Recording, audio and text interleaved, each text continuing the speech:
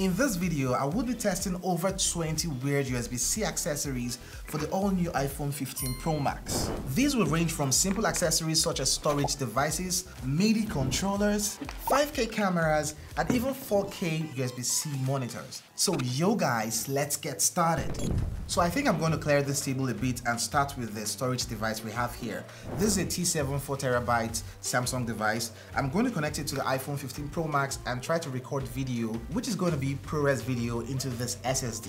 So one thing to note is that the USB connector that comes with your iPhone is a USB 2.0 connector, and you need a strong one such as this one here to be able to utilize the USB 3.2 Gen 2 speed you get from this device, which is about 10 gigabits per second. So let's connect this here to the iPhone and get this device, the drive here, connected up here. If you wish to record ProRes video which needs this fast SSD, you have to enable it from the top here. You can see that the recording will be recorded into the USB-C drive that is connected here. Now when the drive is connected to your iPhone 15 Pro Max, you can access the files that are on this drive from the Files app on your iPhone. So let's get that done. Go into your app drawer and search for files. And from here you'd notice the drive here named OMT7 2TB, which is this drive connected to the iPhone. And here are the files. You can scroll through, delete, copy, and do whatever you wish with the files on here. Another way to access files with your iPhone is to connect something like a dongle, connect it to your iPhone here, and you can easily use any USB Type A drive, flash drives and all that with your iPhone. For now, I want to read a card using this card reader, which I have here. This has a USB Type A, so I'm going to connect it to this dongle, as shown here. Connect this here, and here you connect this into this card reader and go back into the Files app from your iPhone. Yeah, the card just popped up here, so tap on it and you can see all the files that are within this card using the card reader. So let's try to read an SSD which I used to record things into my Shogun and my Ninja 5. And this is another card reader which I have here. And this is meant for SATA drives and SSDs like this one. So I'm going to connect this here and still using the dongle here, I'll connect to this Type A connector which goes into my iPhone. Let's see if this phone can, if the File app can actually read from this SSD. It isn't able to read from this drive, so that doesn't work with the iPhone. So this is a Lightning to Type-C connector. I'm going to connect this one, Lightning connector, to my iPhone 14 Pro, and I'm going to connect the Type-C into the 15 Pro Max, and watch what happens. The iPhone 14 is being charged. So most devices with USB-C have power delivery and deliver power to any device connected to them. And so that's what's going on here. The 15 is charging the iPhone 14 Pro. That's been tested. This is my Apple Watch connector. I'm connecting the Type-C end into the iPhone 14 Pro. And let's see.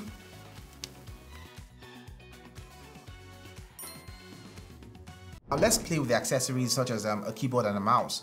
I'm going to connect this dongle from the mouse into this dongle for the iPhone or the MacBook Pro. And let's see if this mouse is going to work with it.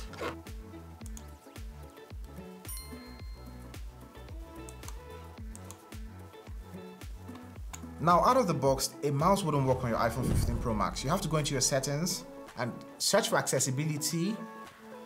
Go to the touch section, tap on it, and enable assistive touch. Without this, the mouse isn't going to work with your iPhone. Now let's connect the keyboard and see how this plays out. I'm going to use my USB-C to C connector. The keyboard I have here is a USB-C keyboard tool. Connect this here and have this connected to the iPhone. I'm going to open the Notes app and try to type in something using this keyboard. Notes, yep. Let's create a new note. This is the child of my brain. It actually does work.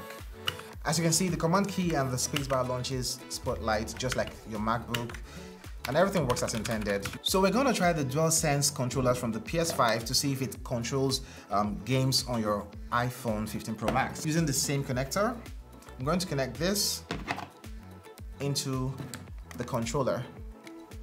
It should work actually. I'm going to launch Alpha 9 to test this out. This already works. As you can see, this controls the gain. And let me try the drift. Yeah, it works. Drift works. Yep. And yeah, you can game using your USB-C powered controller on your iPhone.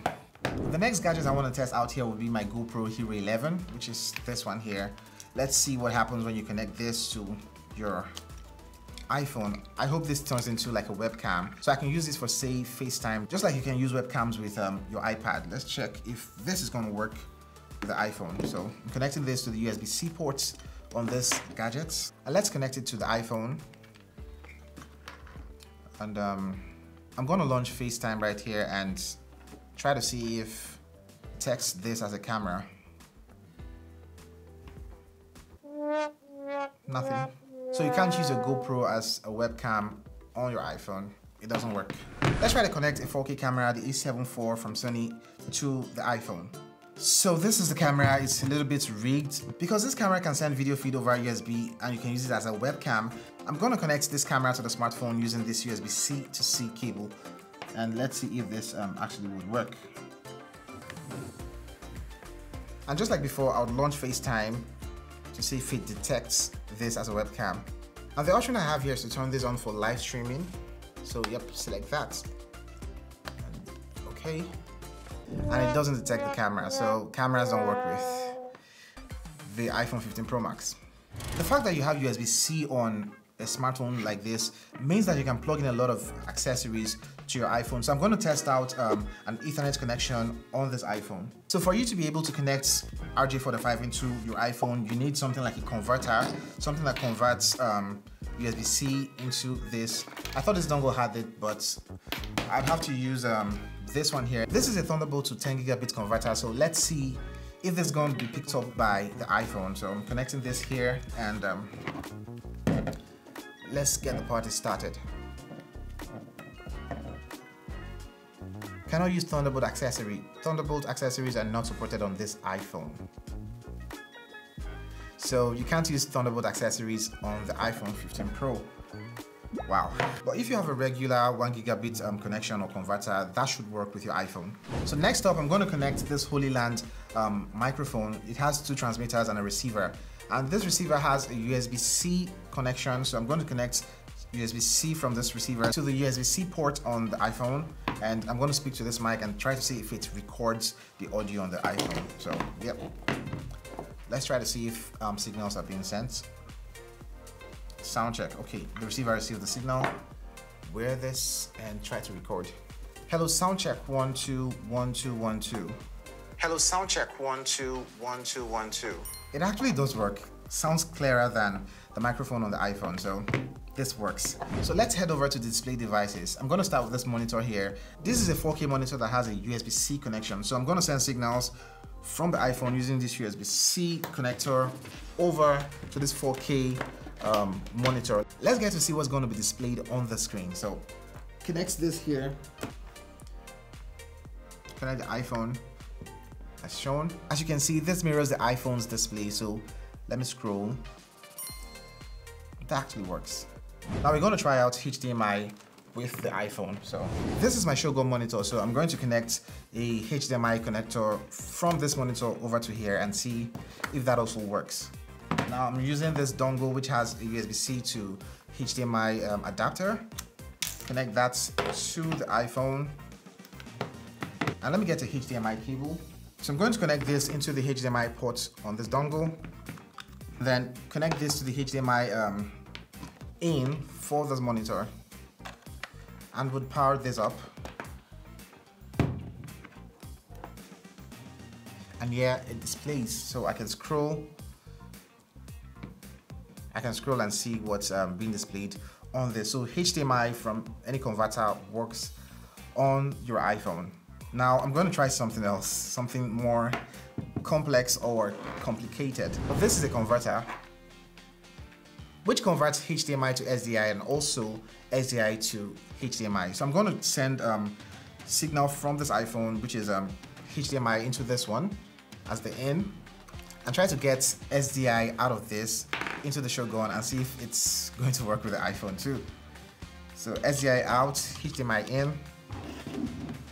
I need to power this guy because the iPhone wouldn't give this guy enough power to do the conversion. So let's get a cable with power. And I'm going to connect it here. And let's change the input from the Shogun into SDI and see what happens. Yeah, it actually does work. So I have a Wacom tablet which I use for drawings and Photoshop work on my Mac and my PC. So I want to test this on the iPhone and see if this is something the device is going to recognize. Let's see if that works here too. So this is it, and I'm going to connect it to this dongle which has type A, and let's see. Usually this should act as a mouse, so it isn't working. This probably needs drivers to work, but I'm not sure we can get those for iOS, so yeah, we're out of luck. So there's this little podcast system we use with mobile devices. I've used it extensively with Android devices, so I'm going to test it out here with the iPhone and try to do some recordings on the iPhone. Let's try it out. So I'm going to connect this into my iPhone. It has this pair of earphones which you use for monitoring, so let's try it out. I'm going to open GarageBand on my iPhone, and let's power this on. I'm going to start recording. So this sound is being recorded using this podcast thing into my iPhone. You can hear claps, you can hear laugh, and reverb in my voice. Let's try something else. So the next device I'm going to test here with the iPhone 15 Pro Max USB-C port connection is going to be the Rodecaster Pro, which is a device you use to record podcasts. So I'm going to connect it using the USB-C connection here to the iPhone using the data cable I provided earlier. So here is the port and over to the iPhone. So what I'm going to do now is try to see if this headphone can recognize the sound interface and play back music through it. So yep. So the iPhone recognizes this device as a sound interface to play music and sound through. And as you can clearly see here from the top camera, the audio coming out of my iPhone is playing through this channel here. This means you can connect two smartphones on the Rodecaster Pro. Normally you'd have to connect a smartphone using Bluetooth to this device so you can use for a podcast. Let's say someone calls in your show and you want to route them through this device and record the call that comes in. You use the Bluetooth, and this can be a second device, a secondary maybe playback machine to play music or something in the background using a different iPhone with a USB-C connection to the Rodecaster Pro. Here's the signal. Now that we know this works with the Rodecaster Pro, we're going to try out the same thing with the Apogee Symphony desktop audio interface and see if it also recognizes that device. This is Apogee Symphony, which is another digital to analog converter or audio interface here.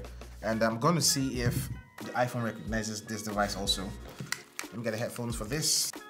Still using the USB-C cable. I'll connect this here, USB-C.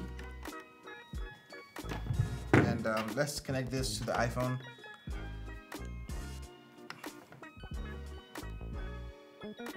It's actually playing back through here, and here's the signal. As you can see, I can control the headphones from here. Then with this, you can connect a microphone into this device and record your guitars and all that. So let's go over to this part and see if it shows the name of this interface. Yeah, Symphony desktop. Let's check some other devices we still have here. We have a lot of things to test out. So I'm going to connect a pair of headphones that's USB-C. Let's see if data or sound can be transferred using USB-C ports to the USB-C connection of the headphone, if that makes any sense. These are the WH-520s from Sony. So I'm going to connect this here to the iPhone. Let's see if audio is going to pass through to this guy. I'm actually assuming that this port is just for charge and not for connection or audio transfer, but let's try it out and see. I can't find it here, so I think this is just being charged. Let's try to turn this on too. It doesn't work, so this port is just for charging up this device and not audio transfer or data transfer. You can as well see the charging indicator up here. The thing is, if you have a pair of headphones that's a 3.5mm jack ports like this, and you have a converter from Type-C to this port that would work and send audio over to the headphone, and that's about that. So let's test out some other devices here. I'm going to be testing out a MIDI controller to see if I can produce music using the iPhone 15 Pro Max. So this is my MIDI controller. It has a Type B to Type A connector. So we're going to do a lot of conversions from Type B, which is going to be connected to the MIDI controller here. We're going to connect this into this dongle that has a Type A connection, and from this dongle to a Type C, which goes into the iPhone. And now I'm going to launch GarageBand to see if this can trigger MIDI in the door. So let's go. GarageBand. So I'm going to test out my MIDI controller here. I've launched GarageBand, and let's create a new project. We're going to select drums here and try to see if this can control the drum using MIDI. So that works. So let me just record something at random. Yep, one. Okay.